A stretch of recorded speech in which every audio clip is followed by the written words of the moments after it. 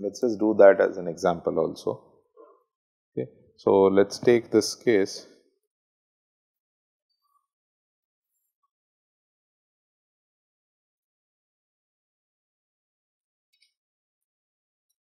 One, 3, 0, 6, 2, 7. Okay.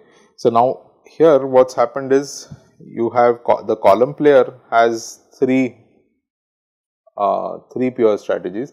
So if I want, so earlier you had just two pure strategies. So you had Z1, Z2. You could write Z2 in terms of Z1 or Z1 in terms of Z2, and you could plot with respect to one of them, right? And so you could plot a unidimensional plot. Now you have Z1, Z2, Z3, and if you want to plot, even if you eliminate one, you will still have two variables for the other. So you will need a two-dimensional plot. Okay. So there is still some trick you could use in some cases. Okay. So let's try to see how that can be used here. So let's first we'll start with the row player, because he has two strategies. Okay, the row player has two strategies. So what we'll plot? So start with y2 equal to 0, y2 equal to 1, y1 equal to 1, y1 equal to 0. Okay, and let's plot max over j y transpose aj. Okay, so let's take j equal to 1 first. So that means column 1. So column, I need to mark this. This is starting from say 0 here. 1, 2, 3, 4, 5, 6, 7. Okay. For column 1, that means you have, so you start from y2 equal to 0. So this is y1, this is y2. Okay. So y2 equal to 0, which means that you are starting at value 1 and increasing to 6, right? Okay. So from 1 to 6, j equal to 1. Okay. Now let's take j equal to 2.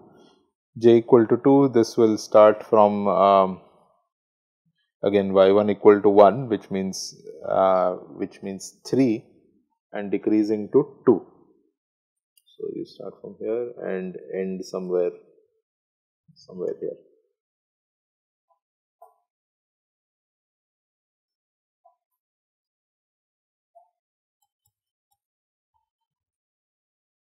Okay, and the last guy is going to start from 0 and end at 7.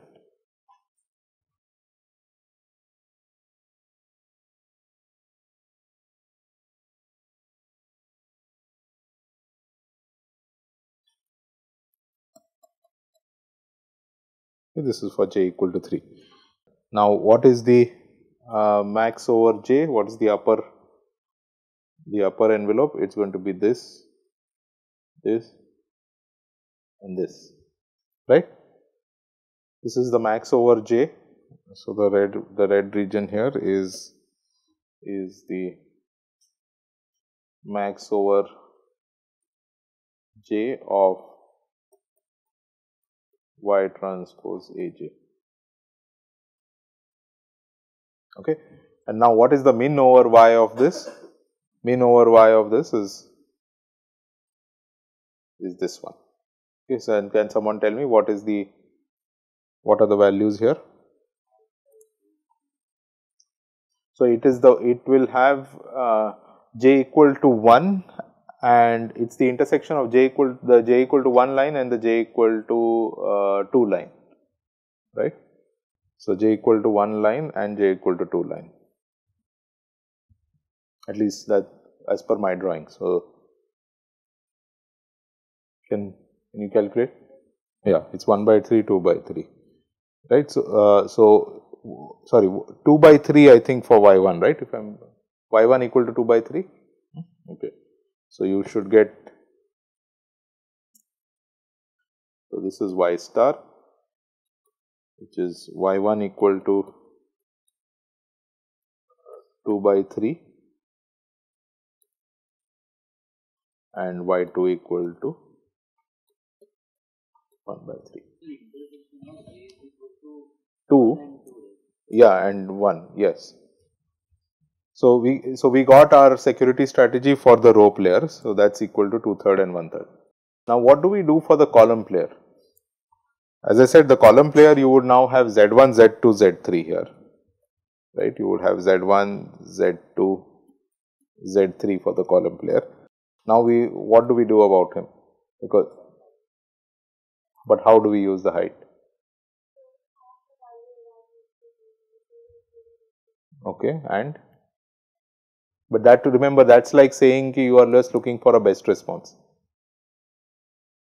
There will be many such Z's that will give you the same value of y transpose y star transpose A.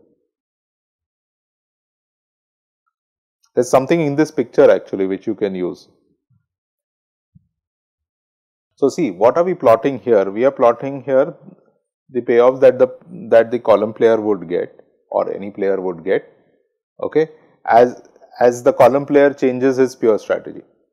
So if the column player was playing j equal to 1, his pure strategy, which is the first column, this was this line, the line was this one, right? If the column player shifted to 2, then it became this line. If the column player shifted to 3, it became this line, right? Now the column player is trying to maximize, okay. So if he plays 3 in response to y star, what would he get? What is the value he would get if he plays 3 in response to y star? He would get this smaller height, this height from here till here, right? So he would get, basically, if he plays 3, he would get just this height. Clear? Now, if he plays 3 in combination with, let's say, in combination with 2,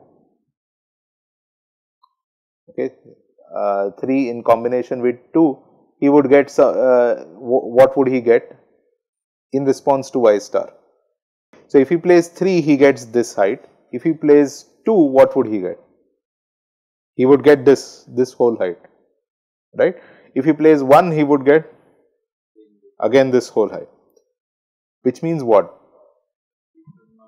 He should not play 3 at all, right? Which means 3 is actually, giving even a slight positive weight to 3 is suboptimal for him. So it is, so the row player, by playing y star, has made the column player indifferent between 1 and 2. And now the column player has to choose between 1 and 2. He has to do a randomization between 1 and 2. So in other words, what you have to do is, effectively, although Z3 is there in the problem, you can take Z3 to be 0. Because that is the nature of the best response. It will always put Z3 equal to 0. And then you can draw basically the corresponding one for Z1 and Z2. Now you have just 2 strategies for the column player, and proceed as before. And you will get your Z1 star.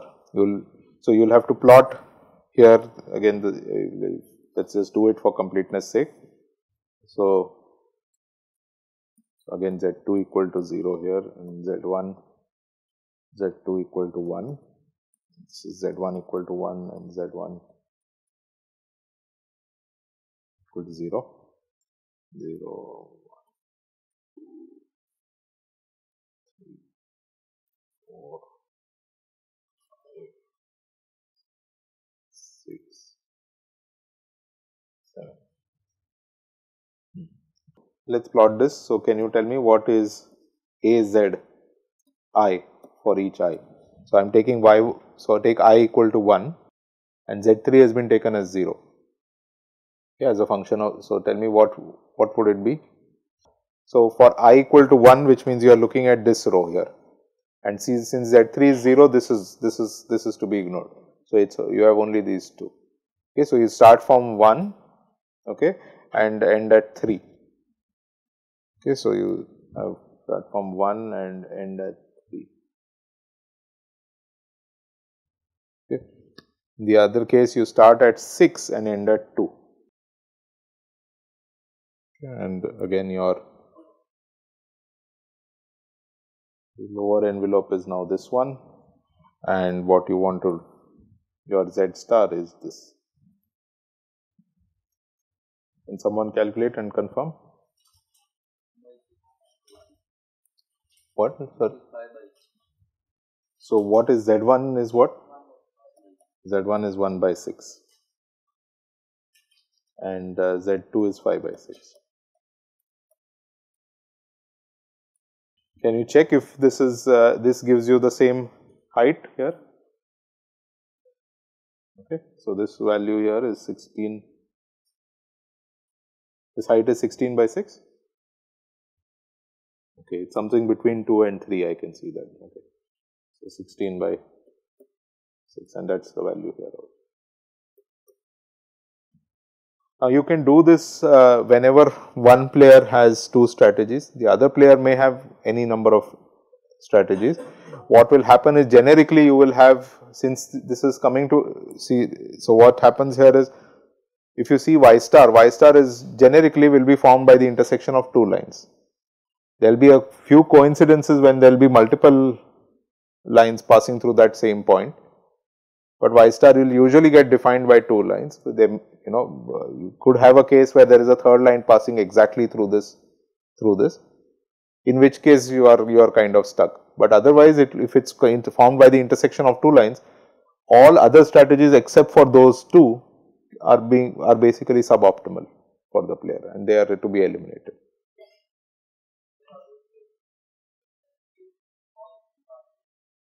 Not necessarily, may not be a unique security strategy. Yeah. So if all three pass through the same point, then you have to basically explore the three-dimensional space. So in fact, the lack of a unique security strategy could be for other reasons also. See, for instance, it could happen that there could happen, the shape of this could be that there is a plateau somewhere, in which case there could be multiple security strategies. That could very well happen. Okay. So anyway, this is in two dimensions. It's these kind of things would not happen that easily, except in very contrived cases. But the point is that generically what you will have is that this point is defined by the intersection of two of these lines. So you limit yourself to only those. Now that, just as a point of caution, that doesn't mean that, so just the way we eliminated j equal to 3 here, okay, we eliminated it because it gave a lower value than these two for Y star when the row player played Y star. That does not mean that j equal to 3 was dominated. Okay. So in particular, if you see this part here, j equal to 3 is actually better. Okay. So there is some strategy where j equal to 3 is better. So it could not have been eliminated through a some kind of a domination argument. Okay. It is just not a best response to Y star. That's it, and that is why it is being eliminated. Okay, so it's not being eliminated in the sense that it's not being removed from the game. We are just eliminating it in our calculation in finding the Z star. Okay, yeah.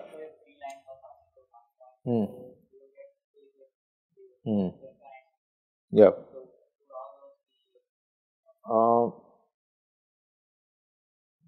Two equations in three variables, yes. As far as if the only equation you are trying to solve is Y. So if you wrote out this, right?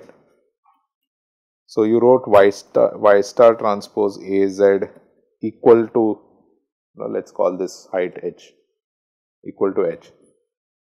You will have multiple variables here solving this, but that is not what we are solving for. We want to do the max min. You will have to do max min over Z. See, the point is you will still have all three Z1, Z2, Z3, or at least two of them, which is Z1 and Z2, when you are doing min over Z of.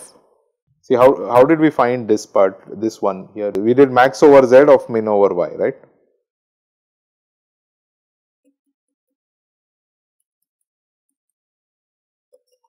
So when we did this part, right, that's what we were doing. So here in doing this, we eliminated Z3. Now if there are 3 lines passing through the same point, all you will have both Z1 and Z2. You will have to plot this in a 3-dimensional sort of a plot like this. Here Z2, Z1, then try to plot something, etc. So that would be the only job. See, in general, what is this? As I told you, once you go to higher number of strategies and dimensions, the min-max theorem is basically linear programming duality. So it is as good as having to solve a linear program. Okay. So if you don't expect it to be much easier than that in general. Okay. Now, can someone tell me what would a picture with, I just said that J3 is not to be J3 is not dominated here, but if it was dominated, how would the picture look? Yeah, right. So if J equal to 3 was dominated,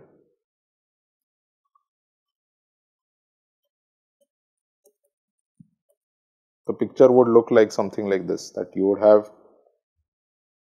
so you have your J equal to 2, you have J equal to 1, okay, and now J equal to 3 was suppose dominated by J equal to 1. This is J equal to 1, J equal to 2. If J equal to 3 was dominated by J equal to 1, it could be something like this.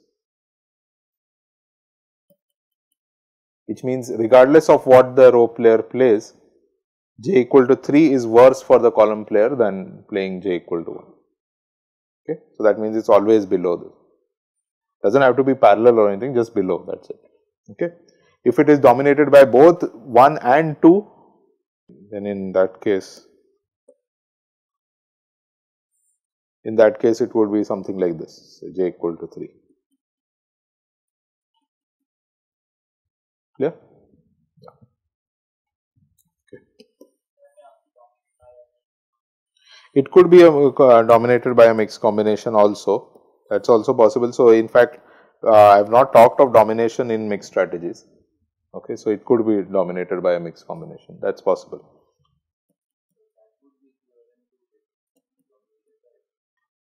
Not necessary, because it is uniformly, it has to be for every strategy of the other guy. So that's a little more. So domination in mixed will have to be. We'll have to try. We have to write that out carefully. Okay. Okay. And as the final point, yeah, we have all the other properties that we said we have for saddle points in pure strategies. We have, now that there is a saddle point, we know there is always a saddle point in mixed strategies. We have these properties such as, for example, that every saddle point has the same value.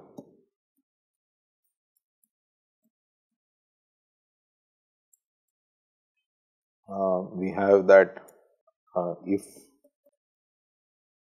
y1, z1 and y2, z2 are saddle points, then so are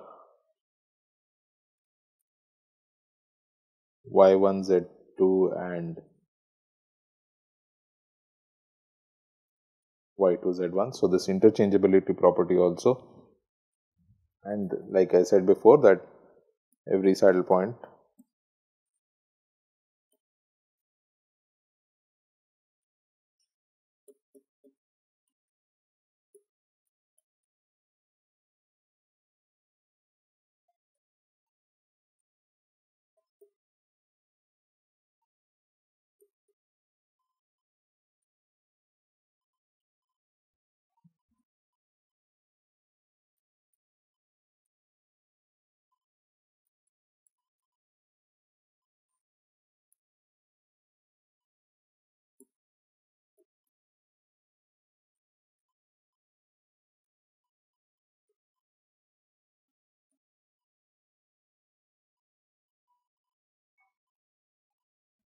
Okay.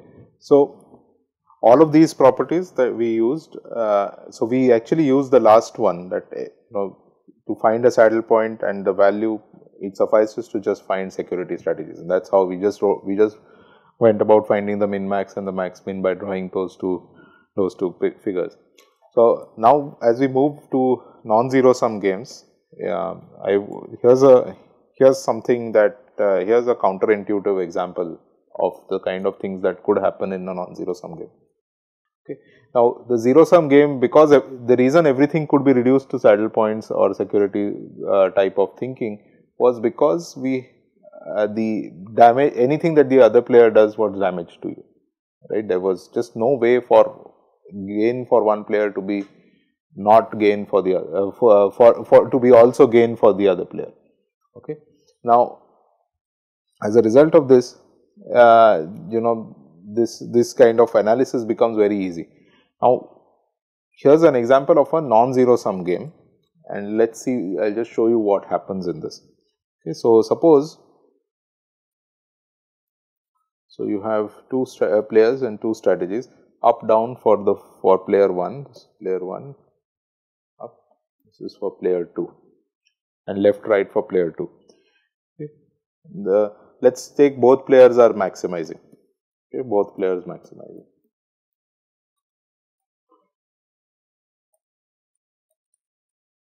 The payoffs are like this. So payoffs are 1 3 4 1 0 2 and 3 4. Okay. Now what is the solution of this? Is there any dominance here? Yeah, both are maximizing. So U dominates D, right? U dominates D for player 1. Okay, so U dominates D. So and in fact also you can then after that you can eliminate so you can eliminate D and then eliminate R, and you find that UL is the only Nash equilibrium. Okay, so UL is the only Nash equilibrium, and once UL is the Nash equilibrium, player 1 gets what he gets 1, player 1 gets 1 and player 2 gets 3 in this. Okay. Now suppose, let's take a hypothetical situation. Suppose player 1 decides that I am going to do damage to myself. Okay. So player 1 actually reduces his payoff from his equilibrium strategy. Okay, the dominant equilibrium strategy, he reduces his payoff and reduces it by say 2. Okay. So now the payoff becomes, the new payoff matrix now becomes this. So player 1 goes and does damage to himself by 2 units whenever he is going to play U. Okay. So 1 becomes -1, 4 becomes 2. The other things remain the same.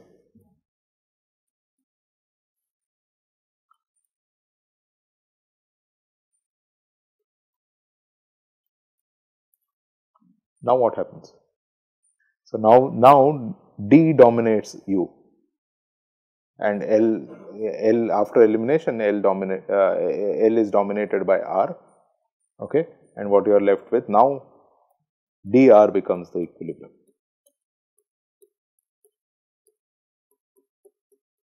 Okay, and in this case, by doing this kind of self-inflicted harm to himself in U, what has he got effectively? In the new game, player 1 has now got 3 and player 2 has got 4. Player 1 has actually become better off. So this is not a model as a part of a strategy, okay, to do this kind of harm, but it is essentially what is this pointing out? This is pointing out that the outcomes of a non-zero sum game can change very dramatically when you change certain numbers. So a player can actually, his payoff from his winning or dominant Nash equilibrium strategy, if it reduces in the new game, the resulting game, he might actually end up being better off. Okay. So it can happen that what is on the face of it seems like damage to you, might actually end up being better for you in the resulting new game.